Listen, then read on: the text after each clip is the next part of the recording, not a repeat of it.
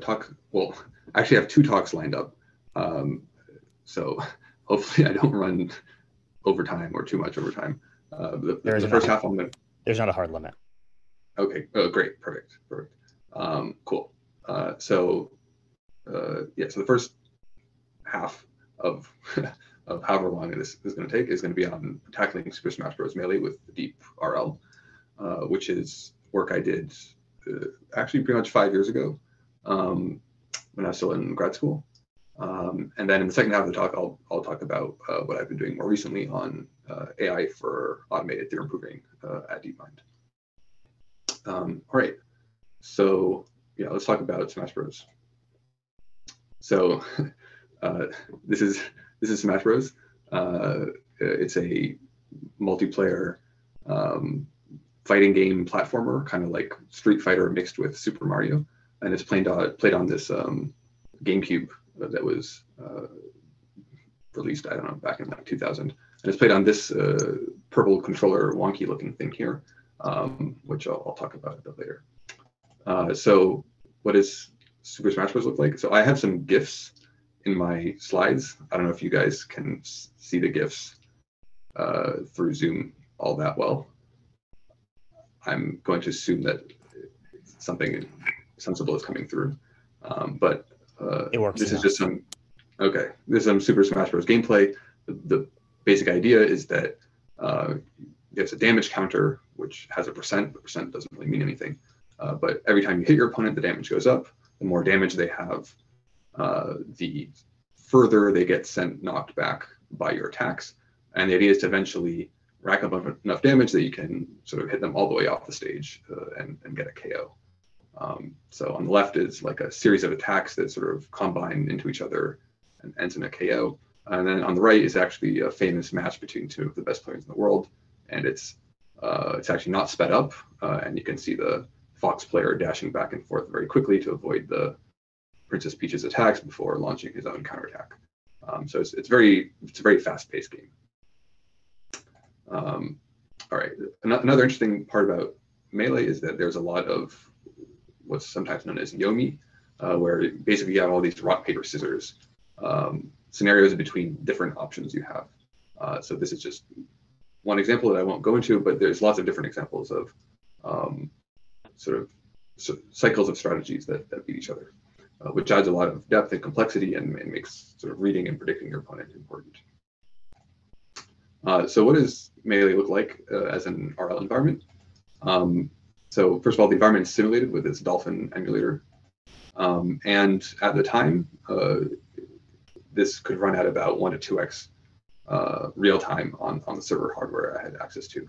And that's because you have to emulate the whole GameCube, which is pretty expensive compared to something like Atari. There's no graphics.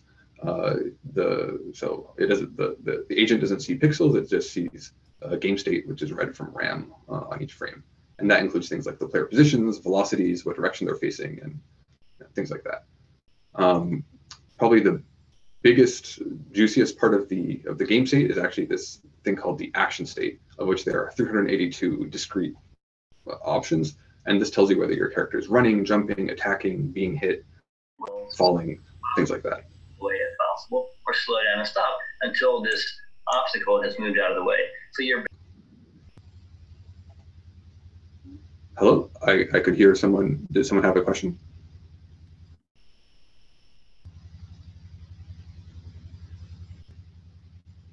I think he just unmuted by accident. Oh, okay. Okay, I'll continue then. And it's almost completely observable, the Smash Bros. Environment. The action space, so if you look back at the controller on the previous slide, you'll see it has 2 analog control sticks, 7 buttons, and 2 triggers. Each analog control stick has 2 discrete axes, 2 continuous axes, which is a pretty big space.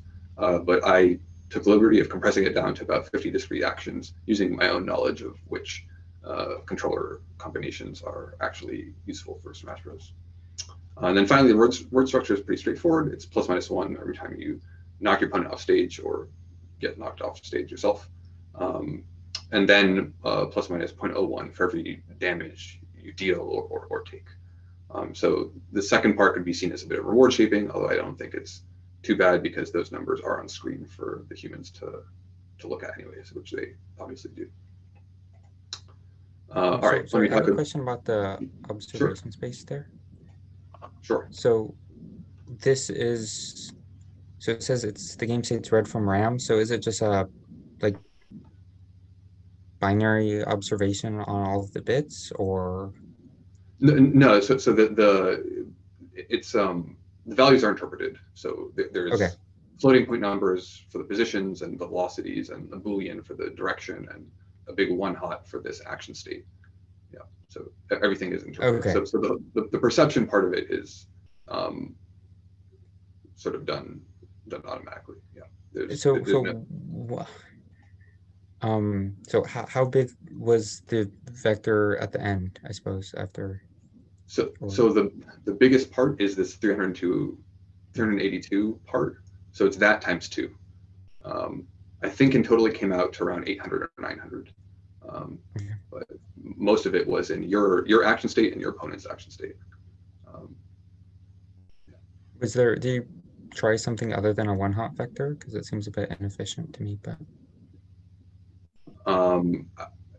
I guess I could just embed it using like the regular, like a vocab type embedding. Is that what you're referring to? Yeah, I mean, it says it includes things like running, jumping, and attacking. So surely it'd be more efficient to store each of those separately.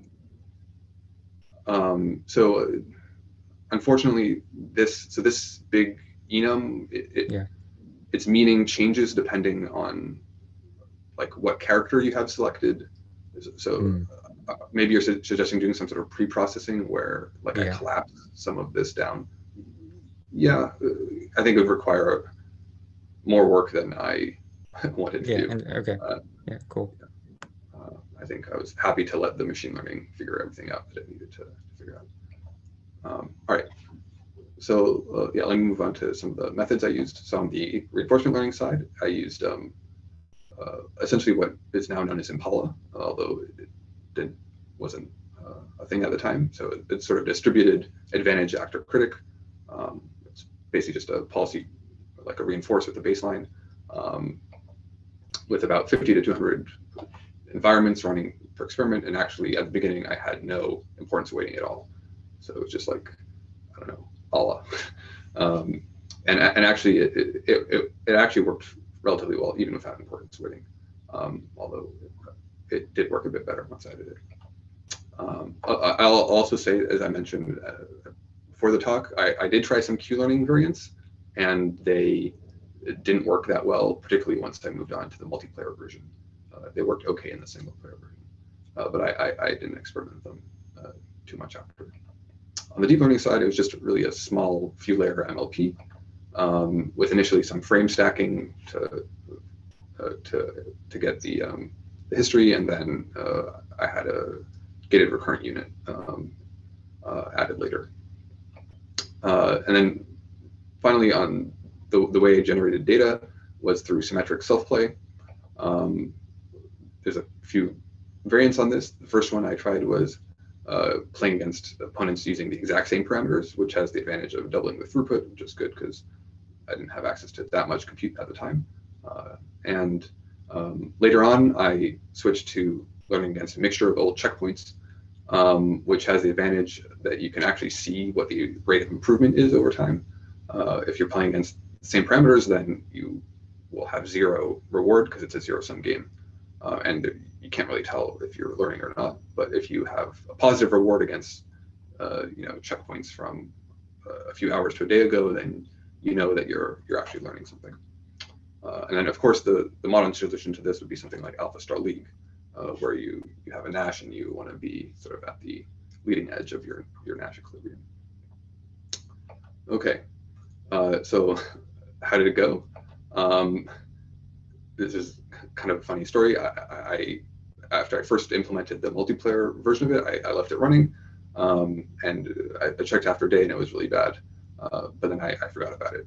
And then the high point of this whole project maybe was a week later, when I remembered that I left it running, and I looked at it and it was it was really good. It was doing all the things that a professional Smash player would do.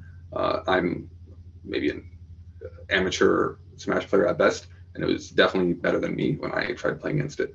And then I let it run for another week and took it to some local tournaments where I actually had to play against some professional players. And this is sort of the table of all the results it got against all the professional players I could find who would agree to play against it. And it had a positive kill death ratio against all of them. Not perfect, but none of the pro players could figure out how to beat it. So that was pretty cool. Can I ask a question about that part? Yeah, go ahead. So you were emulating the GameCube, playing the professional players. Did that cause a lot of lag, or did that cause any problems?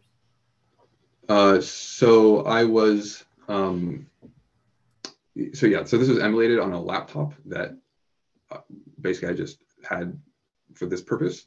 The game, if you're just running one instance of the game, it runs pretty well on a laptop. Even like, I think it was like a 2014 laptop, there wasn't any lag really. Okay, thank you. Yeah.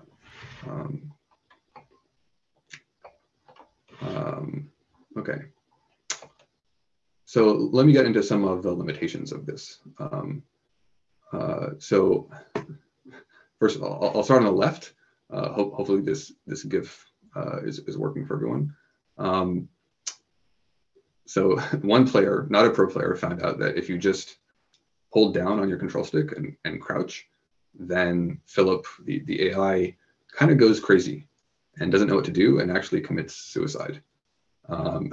This is basically happens very consistently. I made this video last night, and it'll basically do it every time.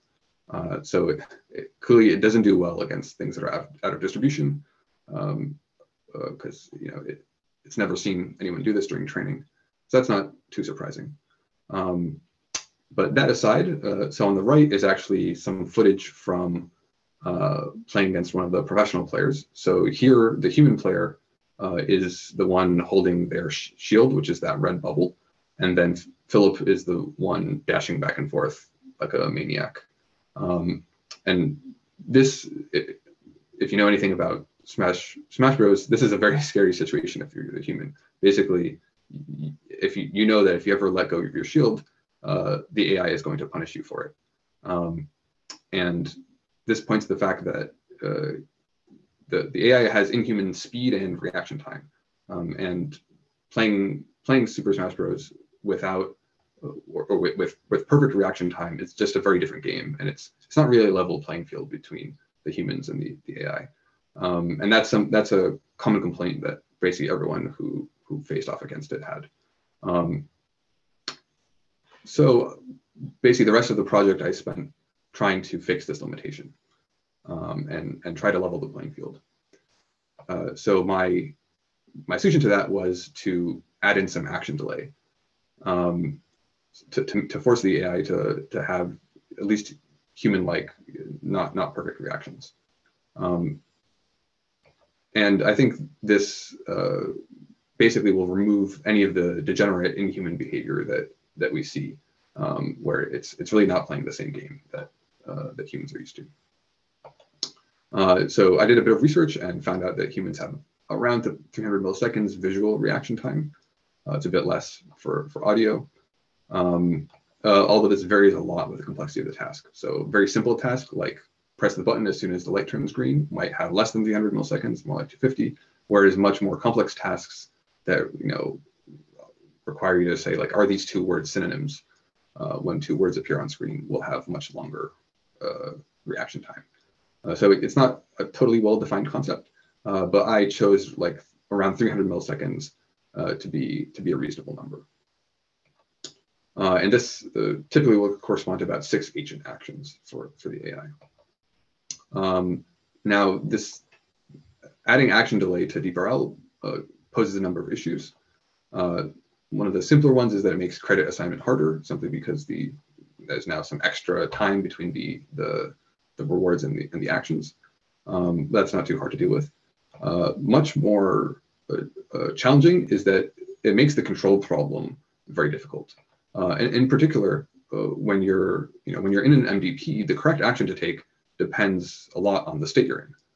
But if you now have this delay between the time you chose the action and the time it actually gets executed, that means that the action will get executed in some unknown future state, which may be somewhat different from the state you're currently in, especially in a very fast-paced game like Smash Bros.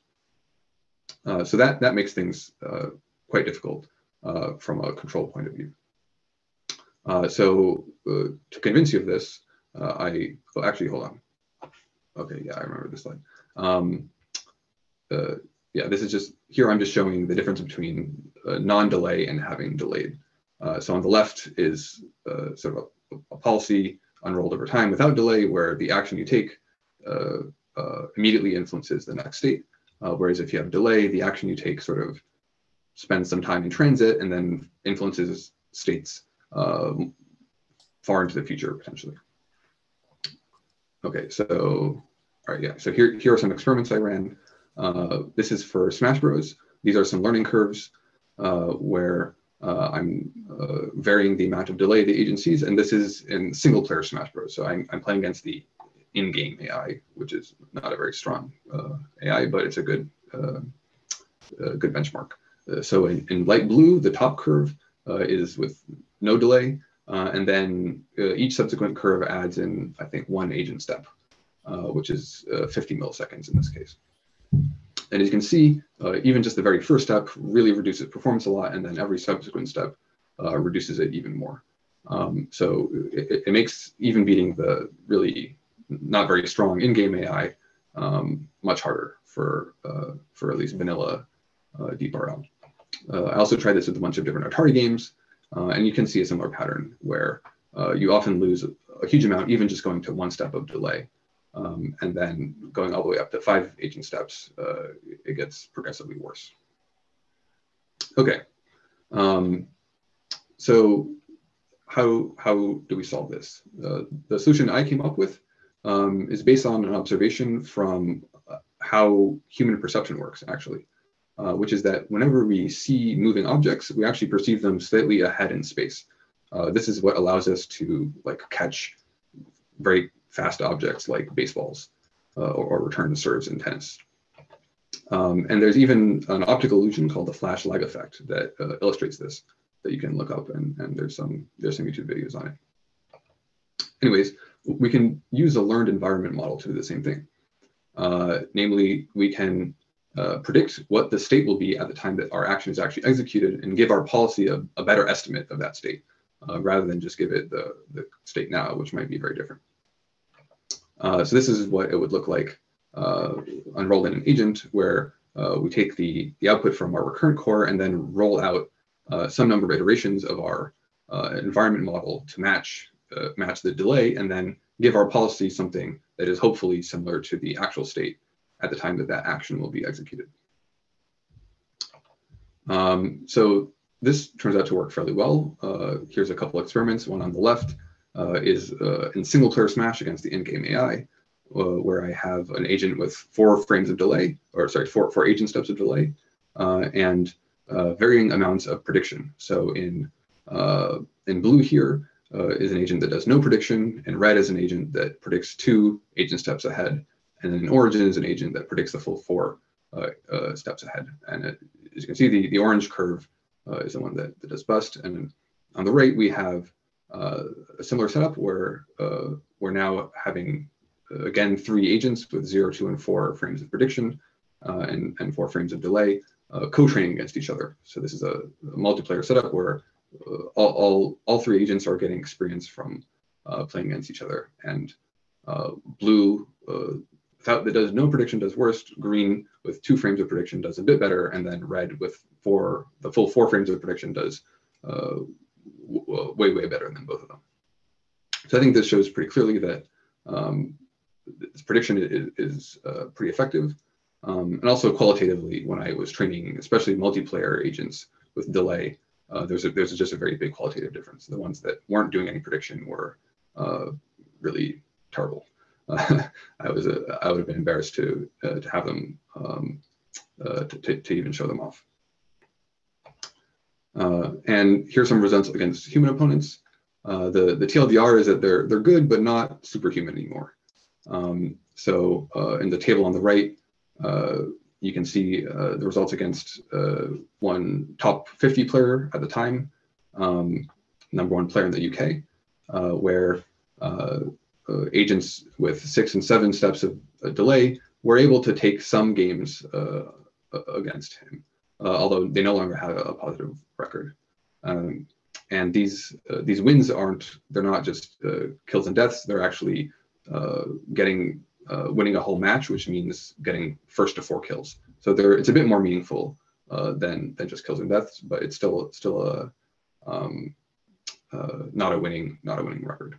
And then qualitatively, the people who played against these agents trained with delay and prediction were that they were more human-like than before, but still relied a lot on precise reactions and were exploitable. All right, and that's about where I stopped.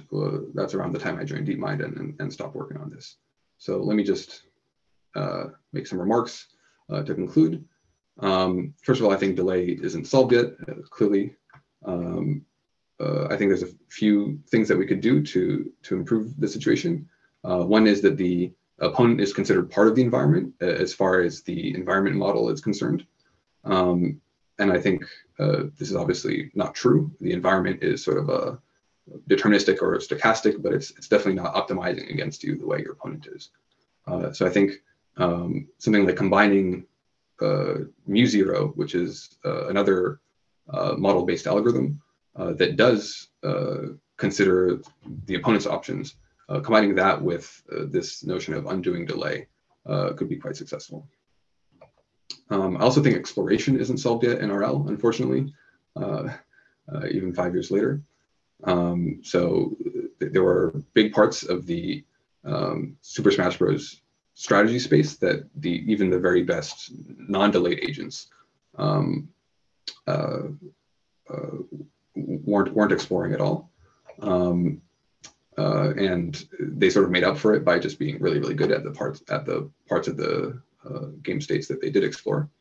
And then in other games like Dota, people had to rely on like heavy reward shaping for OpenAI 5, or AlphaStar had to use millions of human games and imitation learning in order to sort of start from a place where the AI was capable of executing like the full set of strategies that humans at least thought were important. And actually, this last technique could be applied to Smash Bros. There's actually already a data set of 100,000 tournament matches which have been recorded. And since COVID, a lot of people are actually now playing online using the emulator. And pretty much every game is being automatically recorded and placed into a hard drive somewhere. So this is a huge amount of data, and I think could definitely be used to do something like AlphaStar for Smash Bros. I've dabbled into it a bit, but haven't gotten anything too interesting yet, unfortunately, to show off. Okay, so that's it for Smash Bros. Are there any questions before I move on? I have some questions. This is John Barras. Hi. Yeah, go ahead. Interesting talk.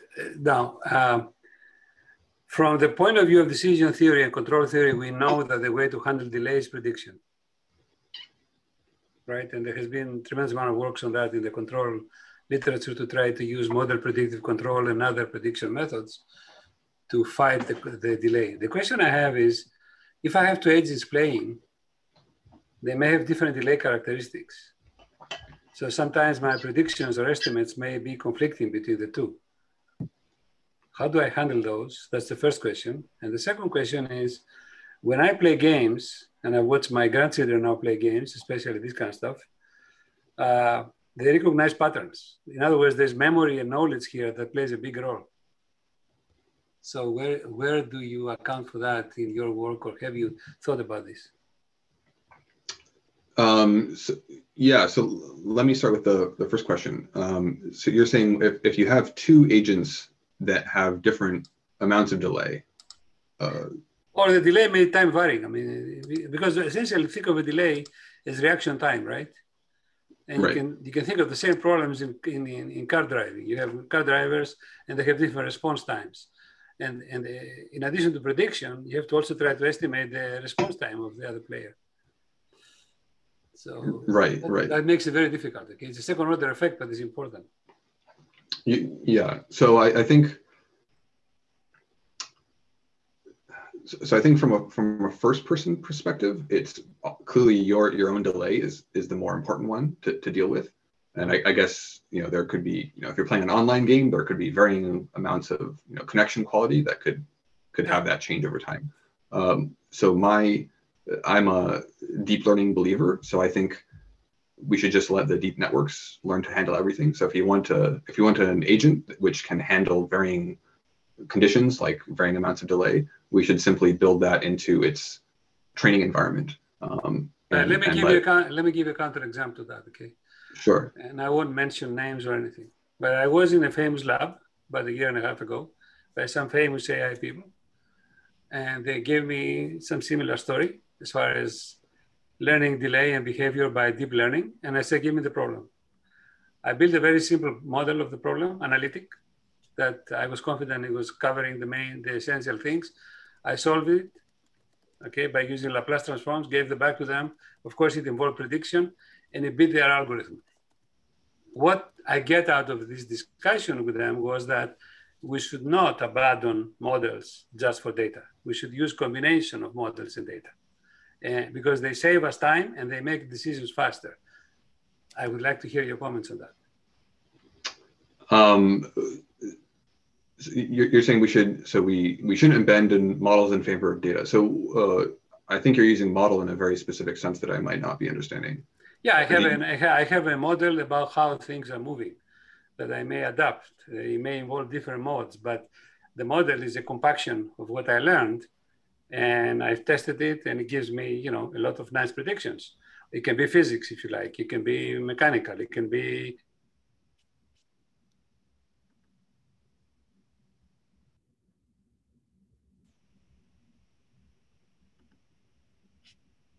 I don't know. Yeah. Okay, I was muted. I'm sorry. So the model can be something you learn and you compact it to a model that you can use. And this can be a differential equation, a table. But I have high confidence that it gives you good predictions. That's what I call a model. Versus trying to go all the time from data completely. Hey, John, I think... Can I just interject? After this, we need to move on to the presentation. Okay, fine. Thanks, Justin. Yeah, so I don't think they're mutually exclusive. If you look at an algorithm like mu0, it uses data to learn the model, and then I think quite effectively uses that model in its decision making. I think that, to me, that sounds like a pretty good solution. I think we're pretty far away from AIs that can sort of know how to do physics and then do physics on their environment and then use the equations they come up with to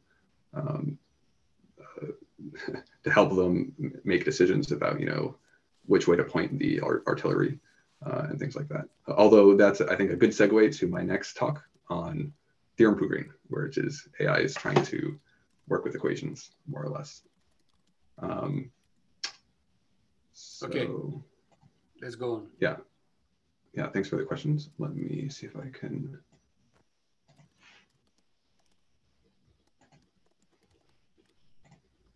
Share. Cool. All right, so hopefully everyone sees my title slide on training a first order theorem prover from synthetic data. So this is work with my colleagues at DeepMind, and it's what I've been working on for the last almost 2 years. Okay, so let me start by talking about theorem proving as a domain for AI. So it's I think it's one of the most exciting domains for for AI to be applied to right now. And I'm going to go over some of those reasons right now. So first of all, I think it's very clean. The environment is fully specified by the rules of logic, and it's very efficient to simulate. So there's no need for rendering or for physics or for for your agents to do perception. It really just boils down to just the cognitive task of logic. It's a very rich, composable, and open-ended task space. These are all things that we really care about. And it's very easy to express very challenging intellectual tasks. Mathematics is sometimes considered one of the most difficult intellectual tasks that humans engage in. And it's very easy, things like Fermat's theorem or the Collat's conjecture are actually very, very easy to express. So it gives us access to a very wide range of diverse and challenging intellectual tasks that really test our AI's abilities. And then sort of a bit more speculatively, I think, aside from just math problems that you might be used to, there's lots of problems of actually practical interest that fall into the domain of theorem proving. So things like software verification, which is actually one of the main industrial uses for theorem proving. So that's sort of proving that your program doesn't crash, which is certainly a useful property, to things like program synthesis, which is giving a program that satisfies certain properties, to even things like physical and chemical simulations. Basically anything where you can write down the equations is something that could potentially be tackled by a sufficiently strong theorem prover. So on the other hand, there are also some challenges.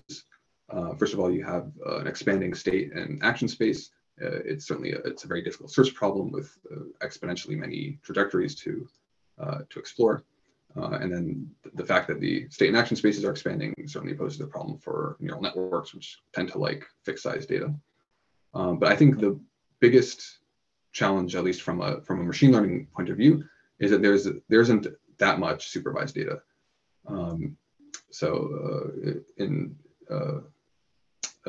In the paper I wrote recently, I observed that the size of one of the major theorem proving data sets is only 22 megabytes, which is about 25,000 times smaller than the data used to train a powerful language model like GPT-3. So it's this lack of supervised data that I'm particularly focused on in my theorem proving work, and that I'll talk about today. Okay, so let me talk about our approach. So the data set that we're working with is called Thousands of Problems for Theorem Provers, or TPTP. So already in the title, you can guess that the size of the data set is somewhere in the thousands, which is not really big enough for modern, big, high-scale deep learning.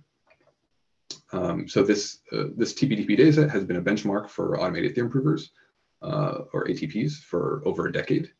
The best ATPs are what are called E and Vampire, and you can think of them kind of like Stockfish, which is was the best chess AI before AlphaZero came out, and E and Vampire in particular are very much built for TPTP. So a lot of the improvements that go into it are purposely designed in order to do well on next year's competition.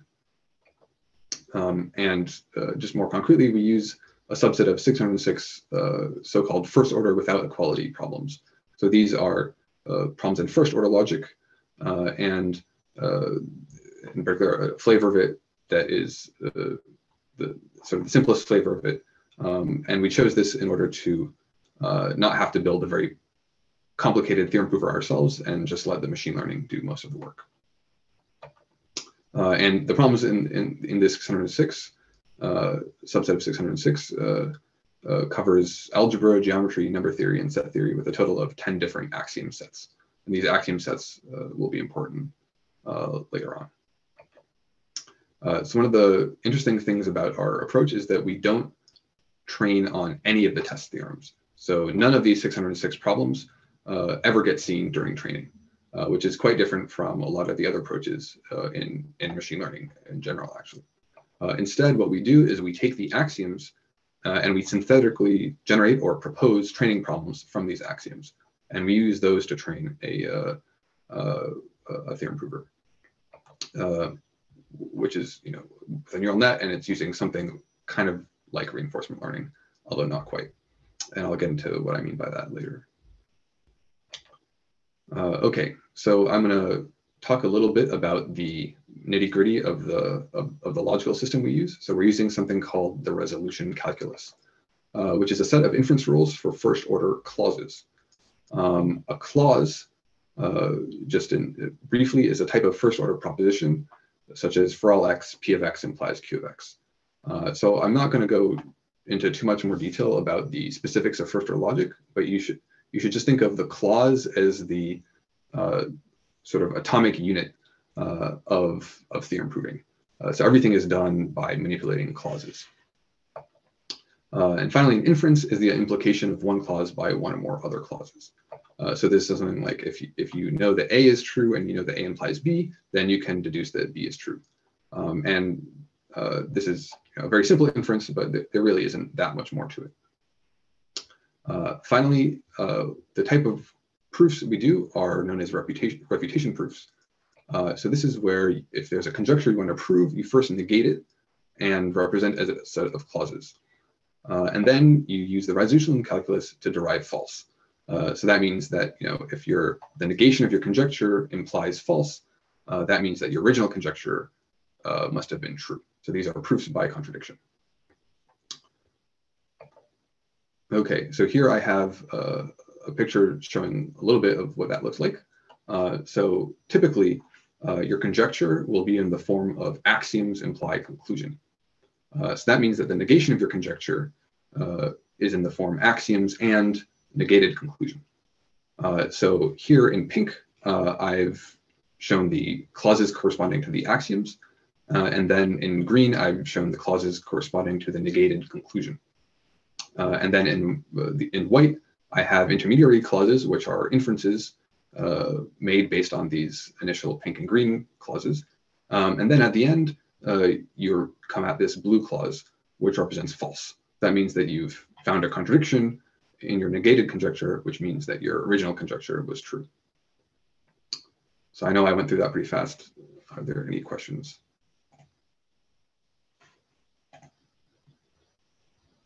Okay, I will move on then. So I'm going to do a brief aside to talk about our method of proposing theorems to train on. So this is something that we call the forward proposer, and it's almost identical to what you saw on the previous slide before. So instead of starting with the axioms and negated conclusion, we start with just the axiom clauses in pink. Then what we do is we take random resolution steps until we arrive at a final clause, which we then negate to result in the green clauses you saw on the previous slide. So it's almost the exact same procedure as we use during proving, except that these resolution steps are taken more or less randomly. Okay, so if you think about the resolution calculus, it sort of gives you a state space and an action space for running proofs. So the nice thing to do would be to just apply RL to it as a decision procedure. However, it turns out that that doesn't work too well. And I'll have a slide a bit later explaining why.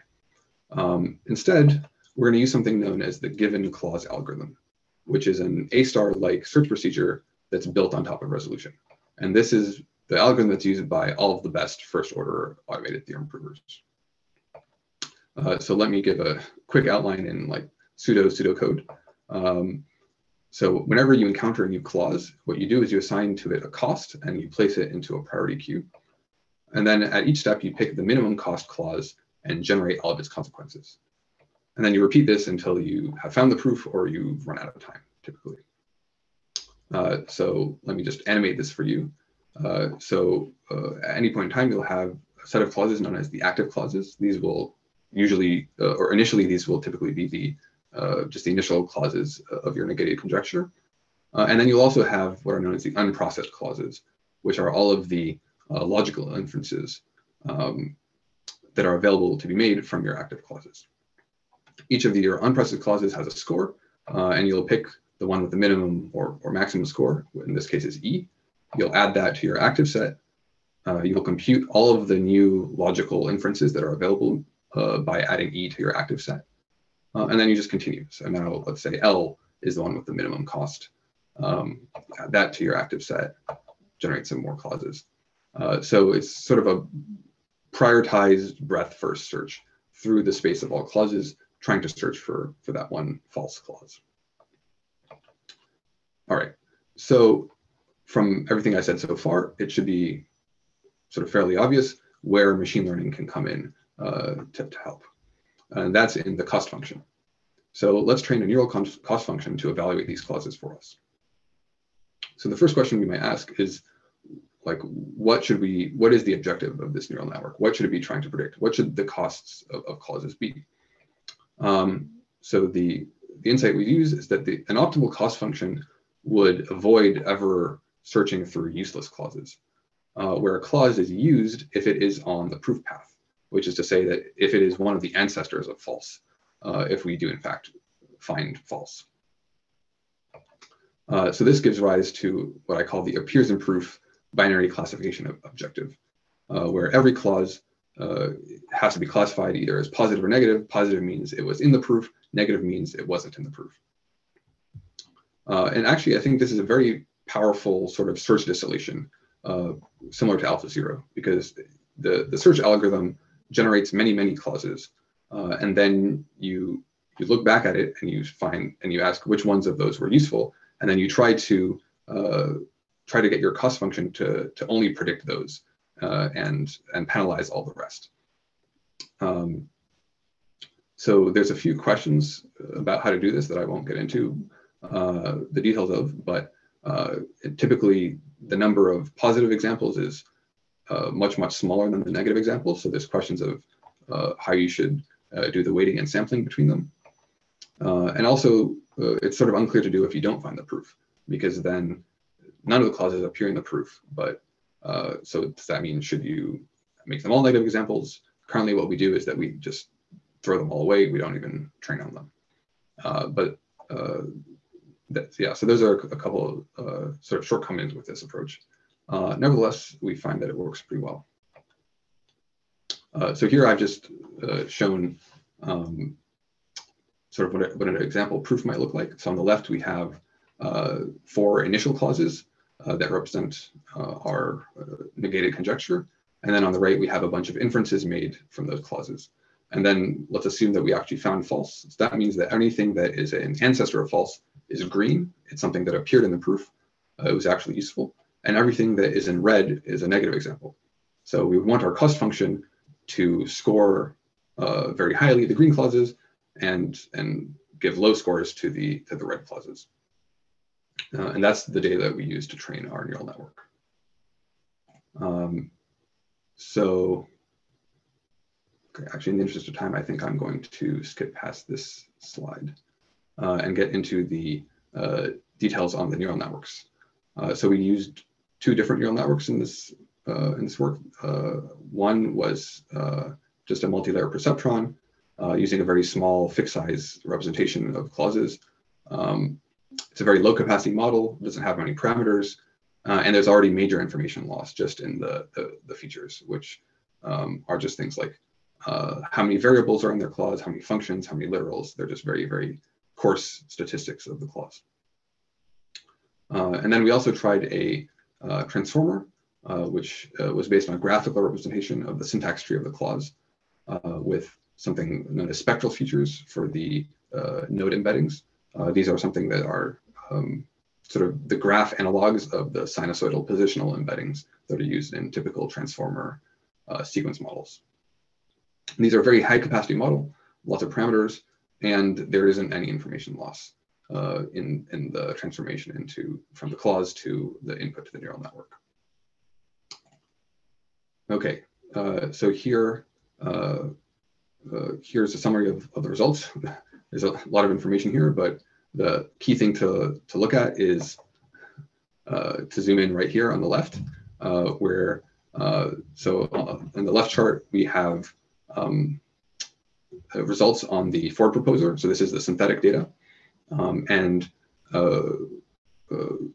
this is the data for each axiom set individually, and then the total across all axiom sets. And in red, we have our transformer model. In green is the multi-layer perceptron. In orange is eProver, which is one of the stockfish type provers I was mentioning before. And then in blue is a basic version of our prover that doesn't use machine learning.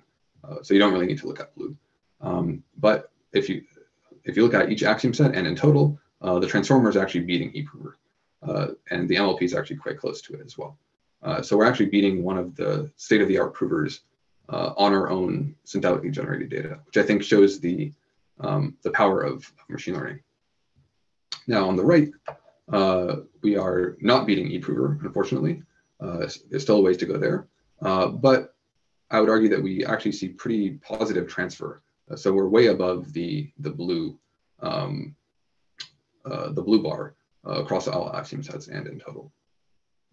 So now I'm going to look at the data a bit more closely. And in particular, I'm going to look at how much time we're taking to solve the various problems. So again, on the left, we have synthetic data, and on the right, we have the actual TBTP data. And for those of you not familiar, these are survival plots, where on the x-axis, we have the number of problems, and on the y-axis, we have the runtime. And it's better to be further to the right and further down. That means that the lower you are, the less time it took you to solve those problems. And then again, in red, we have the transformer, in green, the MLP, and in orange, eProver.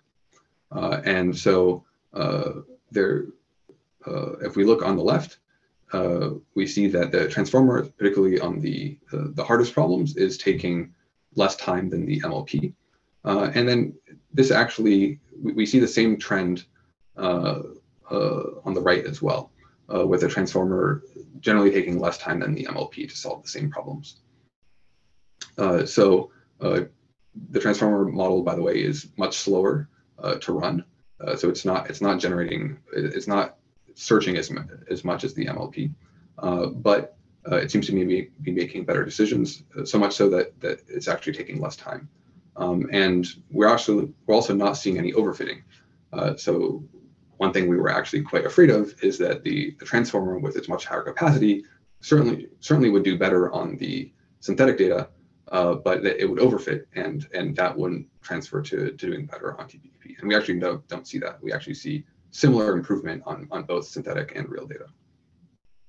And this improvement is even bigger if you switch the y-axis to be search steps, or number of clauses generated. So here there's like a consistent order of magnitude improvement between the transformer and the MLP. And again, we see this both on synthetic and real data. So I think this shows that we're actually really learning something from the synthetic data that allows us to make the search decisions fairly intelligently. And if you squint at this region on the axis of the chart with the real data, there is actually a regime where for a certain search budget, we're actually solving more problems than eProver, which was actually in some sense optimized for the TBTP dataset. So I think that's quite promising. There's definitely a long way to go, but this is, I think, a strong step in the right direction. And let me just conclude by talking a little bit about where we're going to go next. So I think, first of all, it's pretty clear that we need better synthetic data. We're close to 100% on all of the synthetic data axiom sets and in total. So there isn't really even that much more to learn. So how do we get better synthetic data? One answer that I'm pretty excited about is using machine learning in the proposer itself. So when I was quickly going over the way we propose theorems, we basically just take random logical inferences. There's almost no bias towards anything. And certainly we could use machine learning to be smarter. So let's use machine learning in the proposer to optimize for something. But what should that something be?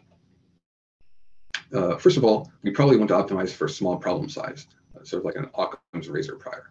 So by default, the current proposer, there's a sort of a blow up in the size of the theorems that it generates.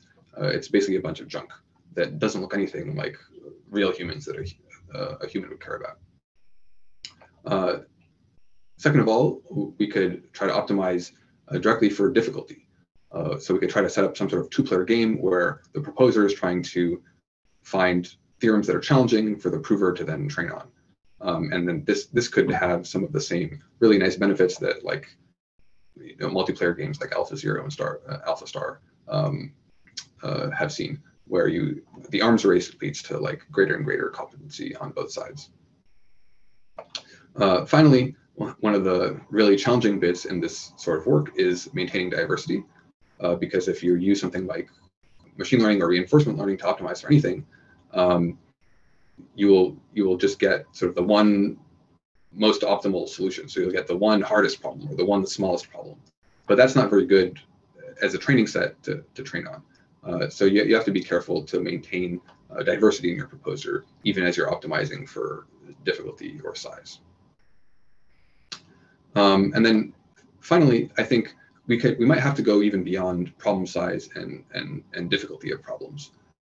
So certainly small, difficult problems are interesting, but I think there is more to it than that. So what is an interesting problem or theorem? I would argue that a theorem is useful, a theorem is interesting if it is useful, in particular if it's useful as a lemma for solving other problems.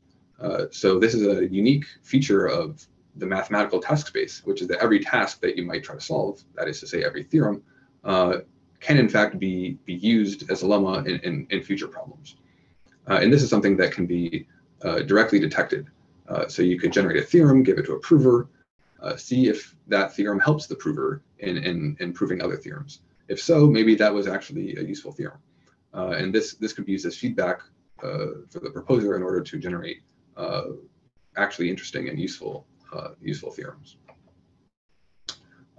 So anything that is objectively measurable can in fact be optimized for. All right. Anyways, all of this is work in progress, and hopefully will be enough to take us all the way to the top of TBTP and beyond. All right. So that's it for me. Let's. I'm open to taking any questions now.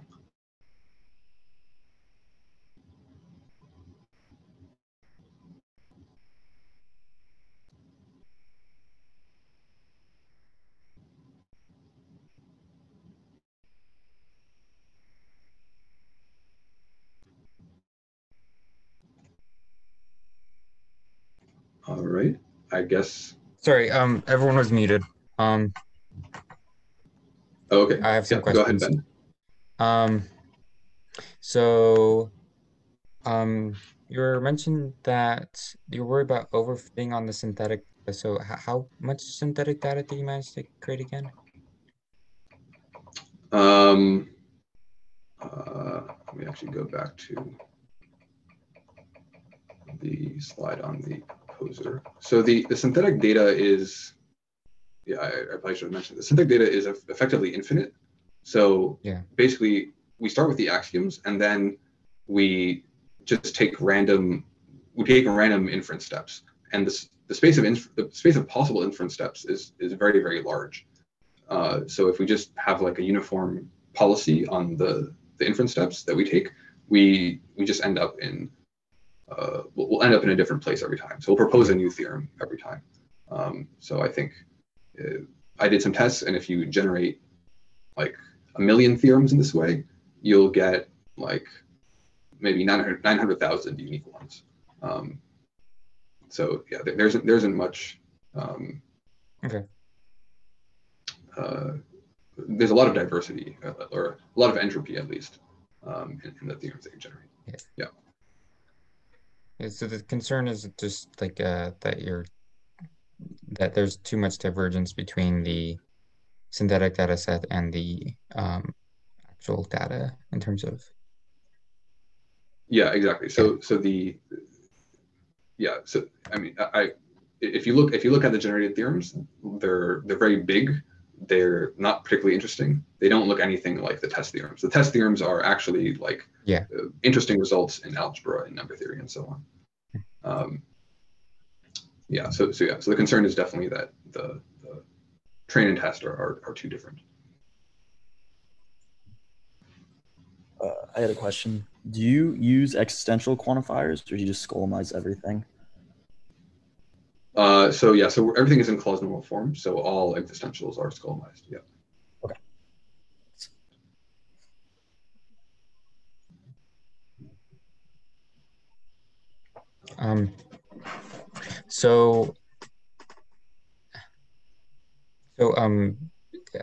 You mentioned stockfish at the beginning, and so I was wondering if you knew about the stockfish Enyan UE.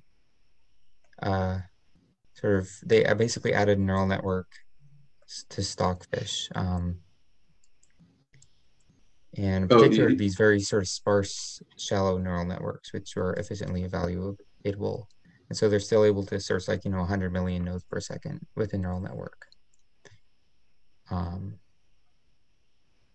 Yeah, so I didn't know about that. I guess it doesn't completely surprise me. Sorry, so the question is, I guess, instead of I don't know, I was just wondering what the potential of using a sort of sparse first layer in order to sort of because you mentioned that the NLP was sort of losing a lot of information in the features. So using some sort of, I don't know, optimizing the features and the sparse neural network. So yeah, maybe you're saying have a fast MLP or just linear layer. Yeah. But use a better feature space that doesn't lose as much information. Yeah. Yeah, that's so that's something that could work. My opinion is that intelligence will always beat speed. I think particularly for something as complicated as theorem proving, where the search space is so big that you really need, it's much more important to spend some time making the right choices than it is to make lots and lots of less high quality choices, particularly going forward to harder and harder problems. So the problems in TPTP are they're designed for automated theorem provers, so they're not exactly representative of research mathematics, which is kind of where we'd like to end up eventually. Gotcha. Yeah. I have a question. This is Anubhav here. This is in context with the previous work that we discussed regarding the smash bros. So in one of the slides, it was mentioned that we are considering the opponents to be the part of the environment. So if we don't consider the opponents to be the part of the environment, then are we handling the non-stationarity of the environment, or is it going to be some kind of future work, and how, if we are handling, then how are we handling that? Right. So, I think the slide said that it's not being handled. In a sense, the environment model is constantly being learned along with the policy, and so as the opponent's policy changes, the environment model sort of has to adapt to take that into account. But it's done implicitly, and I think an explicit representation of the opponent and using some sort of tree search the way AlphaZero does could lead to better results, and the environment could be left alone just to simulate the dynamics and not also have to simulate the opponent's policy. Does that answer your question? Yeah, that's what my question was. Are we handling that scenario, in which the explicit, if we are modeling the opponent explicitly and not regarding it as a part of the environment in your work? So if your question is how I'm handling it, the answer is I'm not. Yes, how? If at all you are handling, then how? Or else if you are handling it. No, it's not being handled. That was in the future work section. Okay. Thank you. Hi, I also have a question about the Smash Bros section of the talk. Sure. First off, thanks for giving the talk. I follow the Smash Bros scene, and I remember reading your paper when it first came out on Philip. So really cool to have this talk. My question is, did you do any sort of hyperparameter tuning or other sort of kind of iteration or development when you were making Philip? Because the way you tell the story, it almost sounds like you just left it running and forgot about it, and then it just happened to work out. So just wondering if you did any other iteration when you were developing. Oh, yeah, definitely. I can definitely go into, so yeah.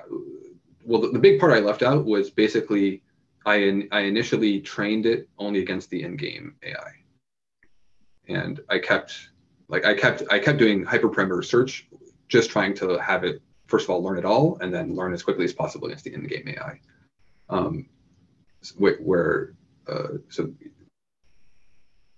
So like there, because it's a single player game, the score is much more meaningful, and it's sort of an easier optimization target for to try to improve from run to run. So things I played around with were like the network size, the amount of entropy actually in the entropy term in the policy gradient was particularly important to get right. The discount, the sort of length of the trajectory, those are all things I optimized in the single player regime. But then I basically just use those parameters and when I switch to multiplayer. Gotcha. Thanks. That answers my question. Cool. Thanks.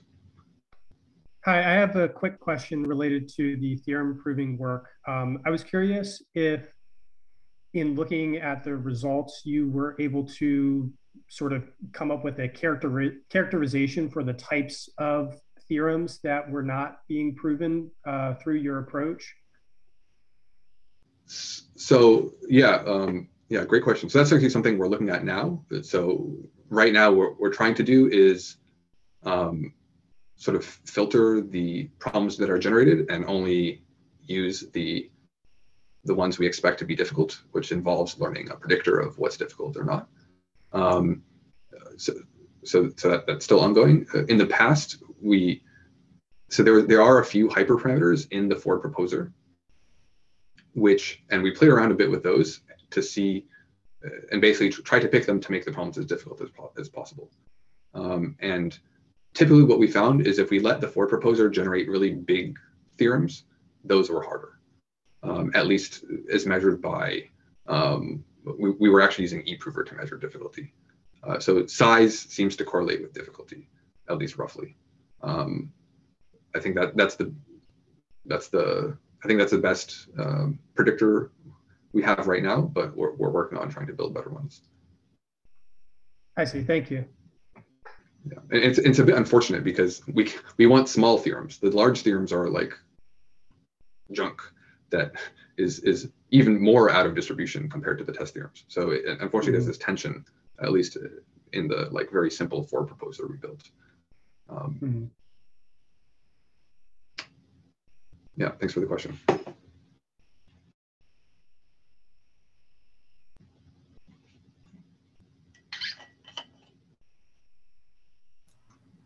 Okay, a quick question about, you mentioned Q learning. Why do you think that did not work? You're talking about the Smash Bros work now. Just in general, so it seems like a general point. Why is Q learning bad in general? So I haven't thought about this much since I stopped using Q learning, but back when I was trying to get it to work. So there's a few variants on Q learning. The one that's actually called Q learning, so it is like uses this max operator. It's Q of SA equals R plus max of Q S prime A prime, where you take the max Q value of all actions in the future state. So I think that's really bad because it compounds errors, and other people have pointed this out. So that actually didn't work at all when I tried it, and I think there's various tricks to try to get it to work. So what I did was actually use something more like Sarsa. and Source actually, it kind of did work, at least in single player. But I found it not to work as well in multiplayer. And I didn't investigate it too much. My guess is that policies are easier to parameterize, or easier to learn, or easier to represent than Q values, because when you if you're trying to predict Q values, that means that for every single action you might take, you need to predict exactly what the return is, which is, you're trying to predict a very specific scalar. Whereas for a policy, you're just trying to predict which one is best, which is sort of a coarser grained type of information. So like that means, so there's a lot of information that is superfluous, like the absolute scale of the Q values, or how much Q values that aren't the maximum one are, that when you're learning a Q function, you have to pay attention to those. Whereas when you're learning a policy, you don't. So that's my guess. I think there has been some literature trying to explore this more. But yeah, that's my best understanding of it.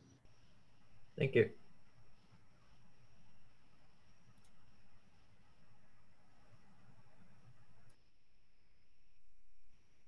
I had 3 questions just about the prover talk. Yeah, so first question, you mentioned you focus on first order logic without equality problems. I was wondering what the without equality means here. Sure. So so I think what we're using is something called classical first order logic, and there's a small how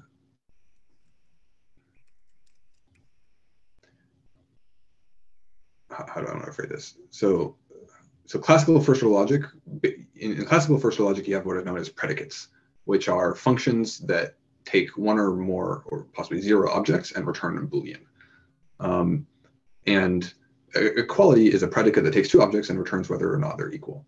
And in classical first order logic, you can encode equality sort of as a predicate, same as any other predicate. However, it turns out that equality has certain properties like symmetry, reflexivity, transitivity, and you can sort of enhance your logical system to be aware of these properties and to treat equality specially.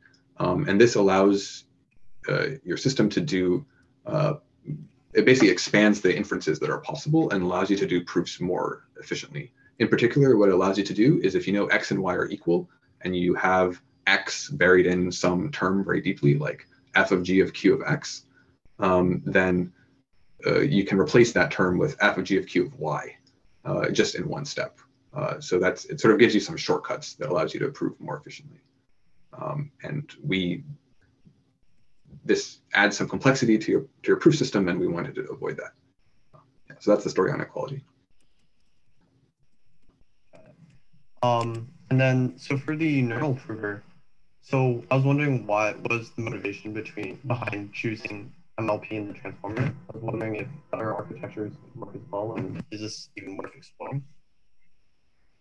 So, well, the MLP was the simplest thing we could do. So we actually spent quite a while working with it, and it was actually, it actually did work fairly well.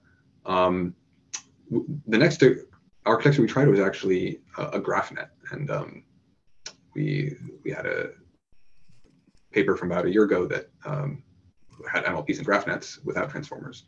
And the point of the GraphNet was, again, to it's sort of like the most natural, I think, architecture because it has a full representation of the inputs.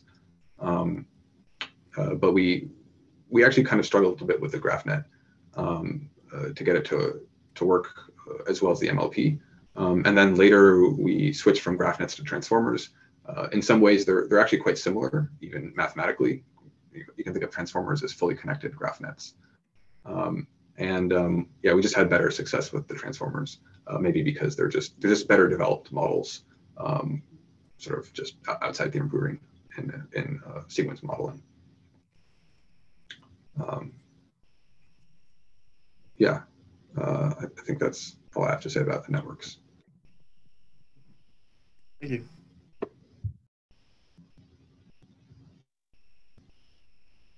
I have a question on the theorem proving.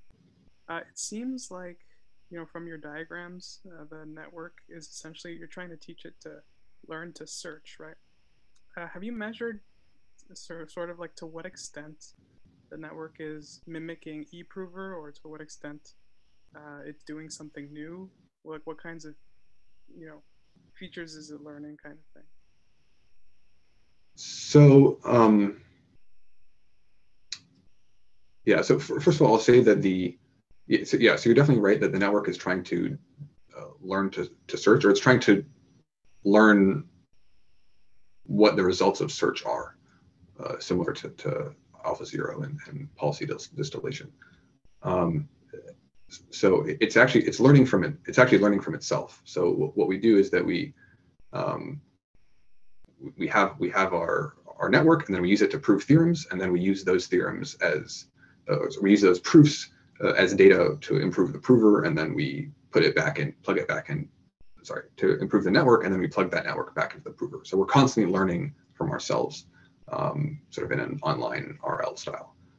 So I think what part of your question was what the similarity is between what our network is learning and what eProver is learning.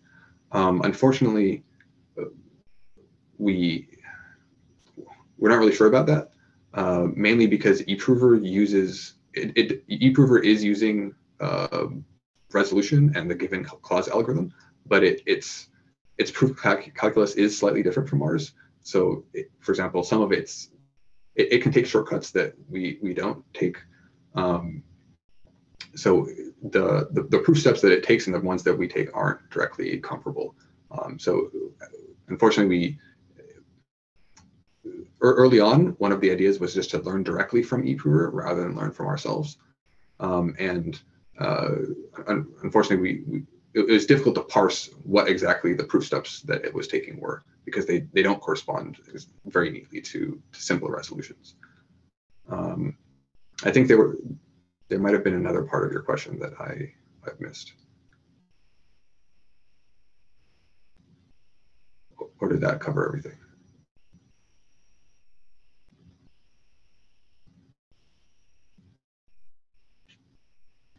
I'm going to assume that covered everything.